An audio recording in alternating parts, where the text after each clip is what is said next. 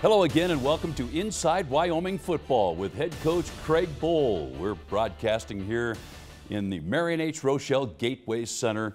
And what a day for the Wyoming Cowboys on homecoming last Saturday. How about them Pokes as they come up with the win over Nevada? And coach, this was a game where everybody contributed. I thought the Cowboys offensively, defensively, special teams, the punting, all around just played very, very well in this game. Well, beyond the win, it was our most complete football game. But we're an emerging football team, and we've seen a lot of signs in a positive fashion through practice and even in some of our previous games where we lost, that guys kept getting better and they stayed positive, and it was really encouraging to see all that hard work come up with a W. You bet. It looked like it all came together in this one for homecoming. The Cowboys right there on Jonah Field at War Memorial Stadium. Here they come, all set to go out the tunnel and ready to go at Nevada. Here we go, Coach. Well, as we got started, it was important. We've been emphasizing to start fast, and we certainly had done that. A real challenge for us was going to be holding this rushing attack down, which we did. Now we're jumping into some highlights here in the second quarter. This is a no-back completion, actually a long yardage completion to Kellen Overstreet, another bright, shining running back for us. And Cam Kaufman came with a pass to Jake Hollister here.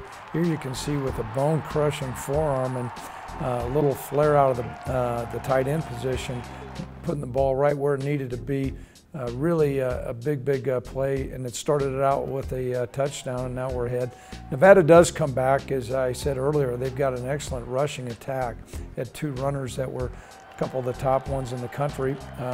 What was occurring, though, was the gains that occurred, while it was disappointing they'd have some gains, they didn't have the long gains.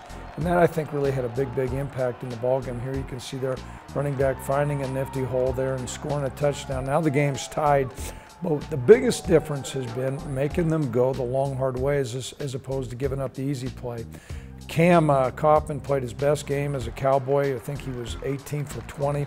Here you can see him putting the ball right where it needed to be. We put a couple plays in here just to show you the ability for us to stay on the field on third down here. A good job by our offensive line. Great job by Brian Hill running the ball and getting those first downs.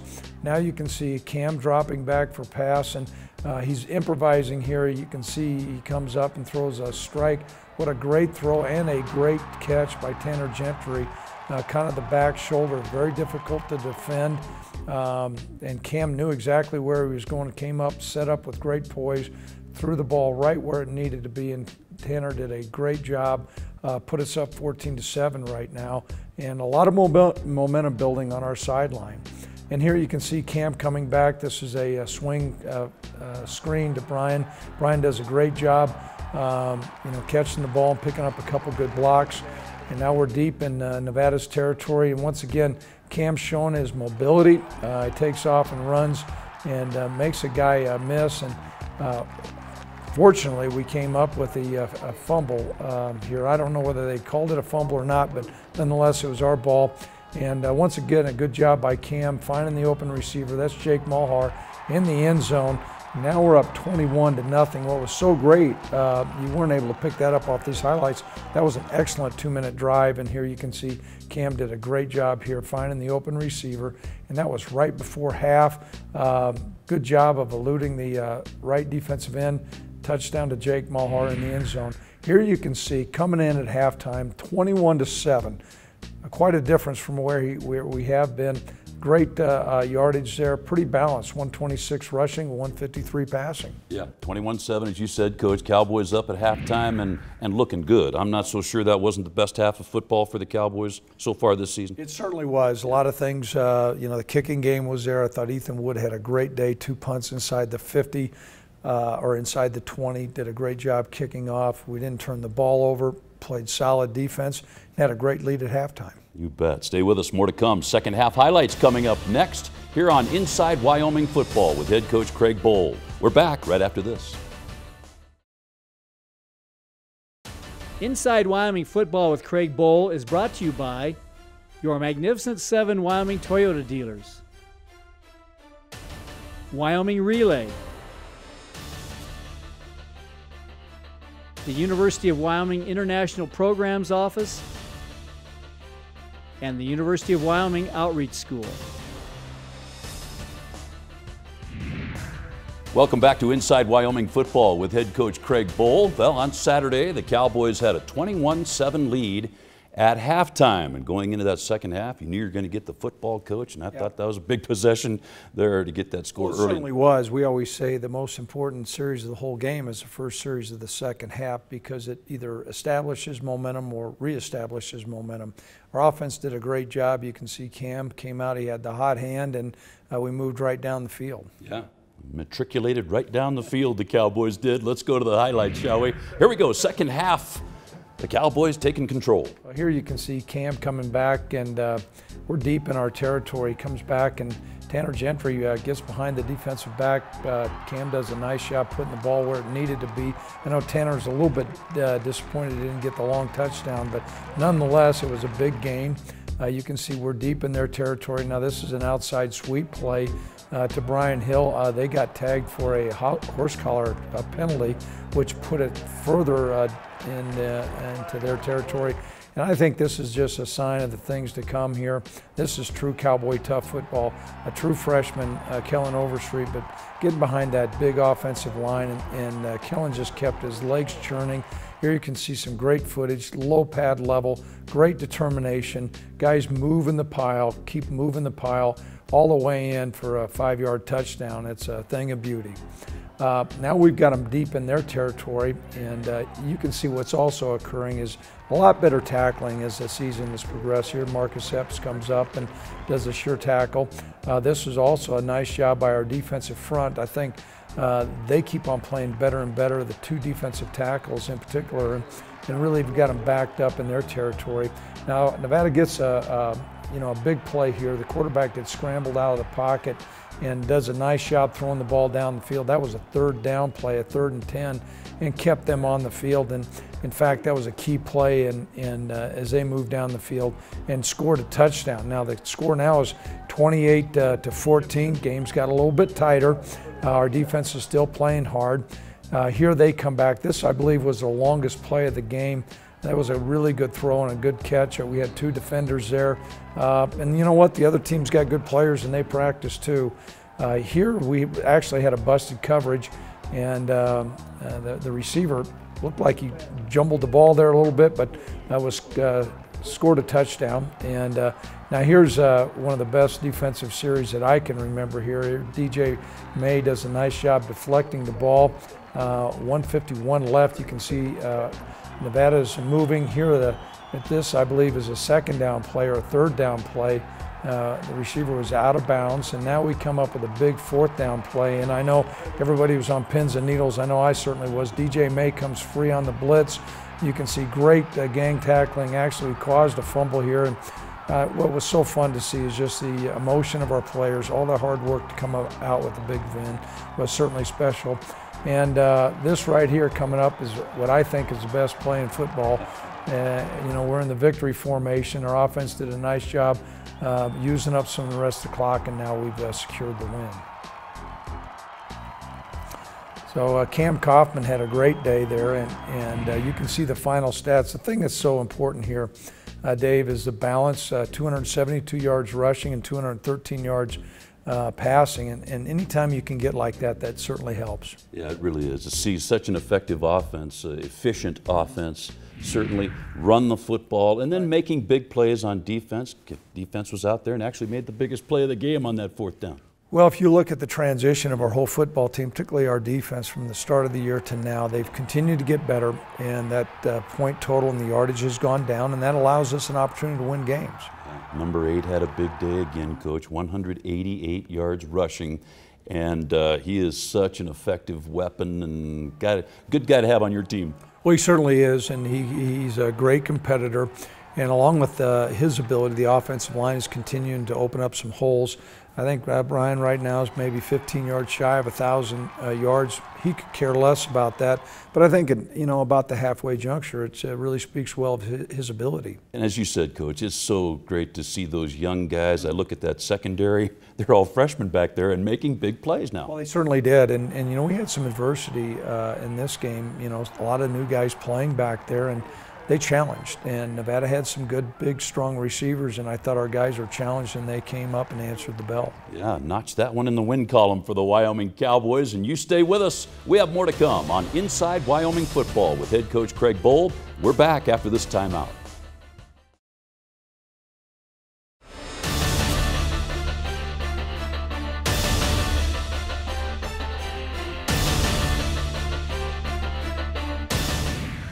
Welcome back to Inside Wyoming Football with head coach Craig Bohl. Well, this Wyoming Cowboy has made the transition from offense to defense in a big way, and he had a big game on Saturday. Our own Kevin McKinney had a chance to sit down and visit with Wyoming Cowboy DJ May.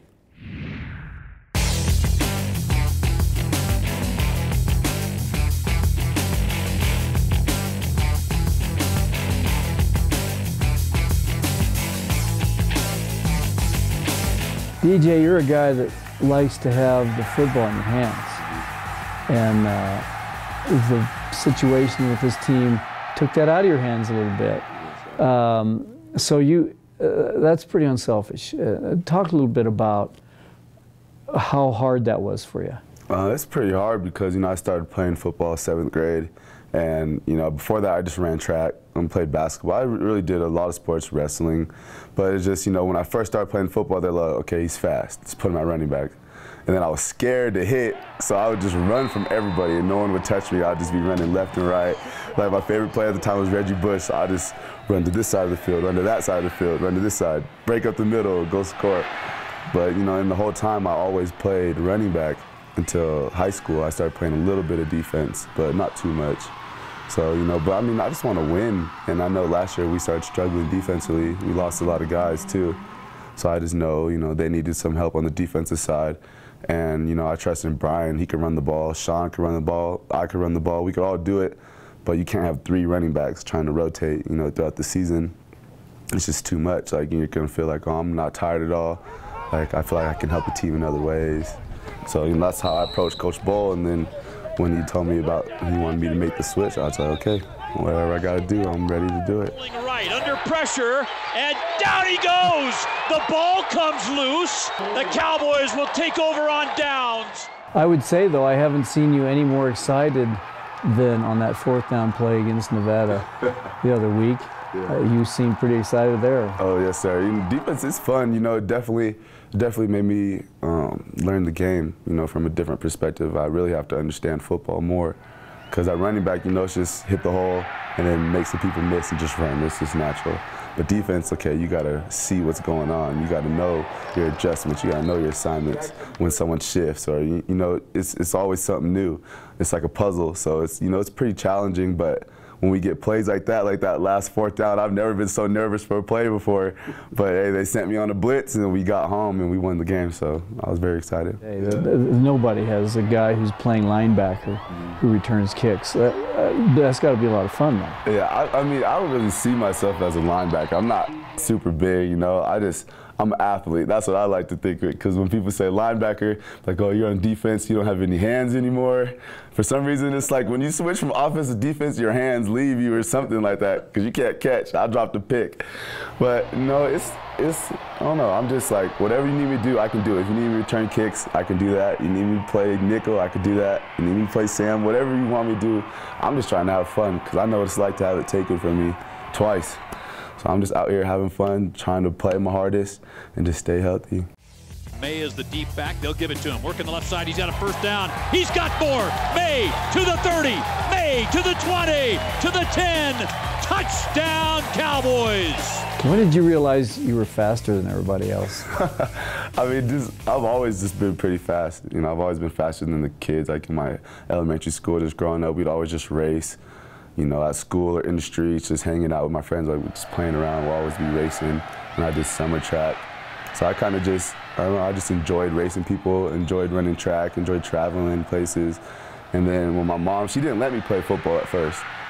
She's like, no, I don't want you getting hurt. Like, she let me play for like a couple weeks. I played in a jamboree when I was in like 6th grade, I think, or 6th or 5th grade. And then she took me out. She's like, no, I don't want you to play. We're just gonna stick with track. What's she thinking about it now? Oh, she's loving it. She's my biggest supporter. She's more on top of it than I am, you know. So she keeps me encouraged. You know, she really wants me to make it too. So I know that I got that support because, you know, I really want to make it. That's been a dream of mine for a long time. You know, a dream of both of ours. So I'm just continue to fight. You know, try to make it. When my shot comes, then I'm just gonna give it my all. So if you talked to a young guy that was from a big city, who Wyoming was recruiting, what would you say to him? Like, you know, Wyoming's going to be able to give me an opportunity. They gave me an opportunity to play college football. They gave me an opportunity to get a degree. And hopefully I'll have the shot to, you know, try to go to the next level. I know that I'll be provided with that opportunity. So, I mean, everything that I want to achieve, I can do through here. And that's what my mom told me, you know.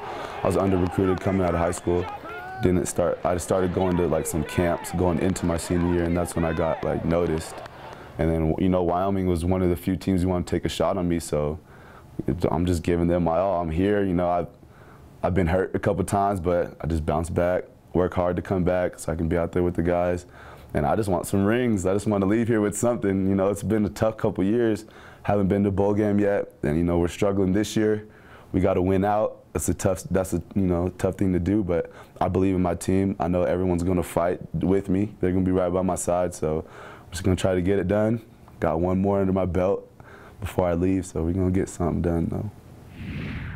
Well, number 7 has made quite the transition, Coach, going from running back to outside linebacker, and he's playing very well. Well, he certainly is, and anytime you take an offensive guy and you flip him over to defense, you know, it's quite a commitment on his part. The other thing beyond playing the Sam nickel position, he returns kickoffs. He's also back on punts.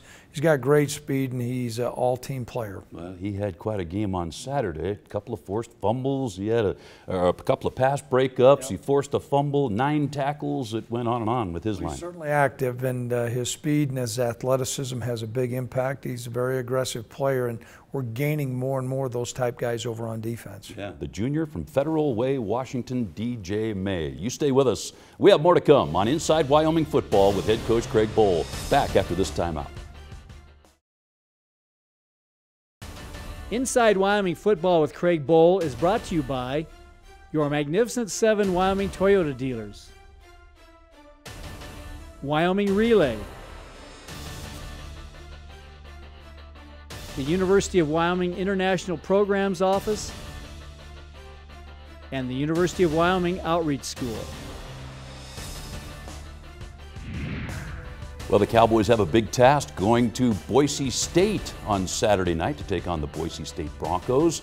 And the cornerbacks coach for the Wyoming Cowboys is an outstanding young coach. John Richardson has the scout for us. Let's find out more about the Boise State Broncos from Cowboy assistant coach John Richardson.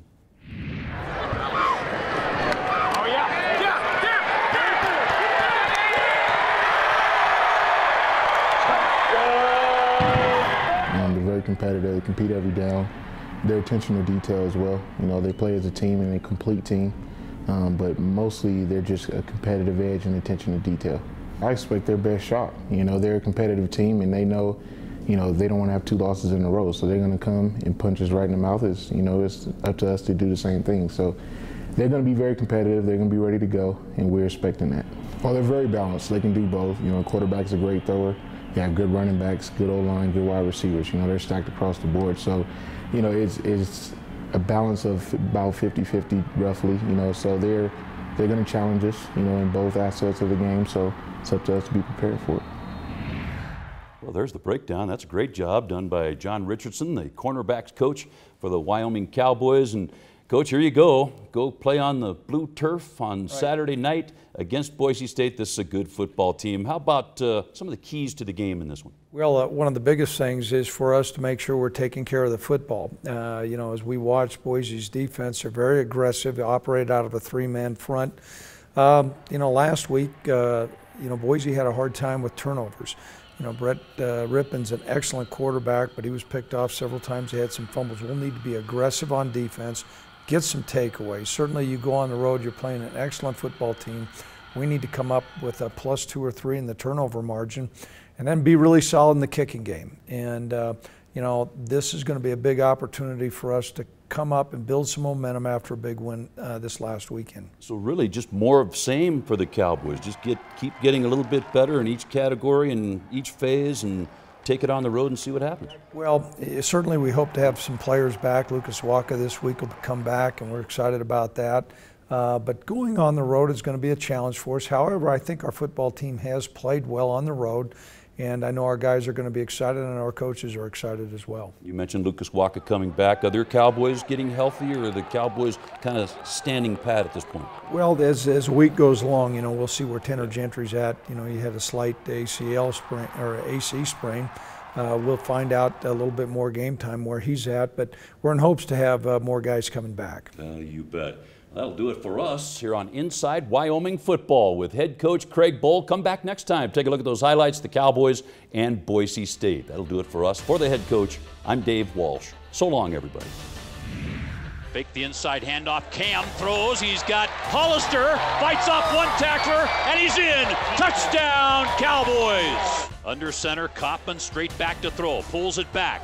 Looks to his left. Now lobs to the corner. This is caught! Touchdown, Cowboys! Tanner Gentry. Here's Kaufman. Oh, avoids one tackler. Throws to the corner. That's caught! Touchdown, Cowboys!